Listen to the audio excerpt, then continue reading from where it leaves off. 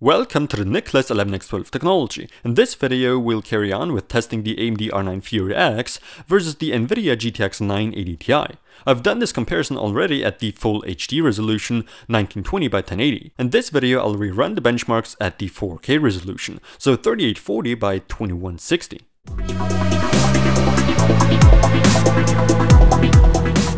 So once again, the pricing of these two GPUs is pretty much the same. However, I'm expecting the prices to drop sometime soon. So without further ado, let's bring on the benchmarks.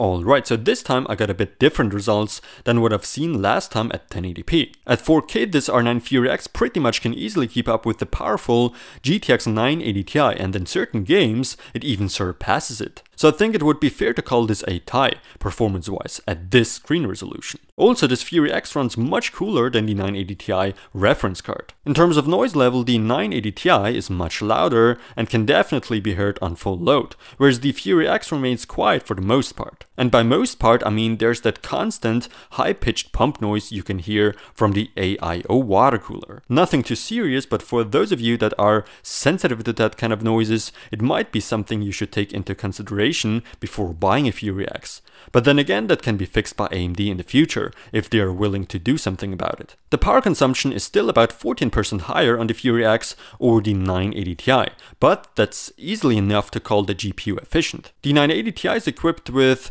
6GB of GDDR5 VRAM, whereas the Fury X has 4GB of the new HBM memory with great bandwidth and all. At the time of this video, I don't think you need more than 4GB, but in the upcoming years, I'd think you need a little more. Their 390X has 8GB. I know HBM is new tech and costs its money and has its limitations, but since we're talking about GPUs in a very high price range, I'd expect at least a bit more future-proofness. But other than that, AMD really did well with this Fury X release, and I'm really excited about it. What are your opinions? Let me know down in the comments. Hopefully you found this video to be helpful. There's definitely more to come, so stay tuned for that. Thanks for watching, don't forget to subscribe, and visit nicholas11x12techx.com to see videos there earlier than on YouTube.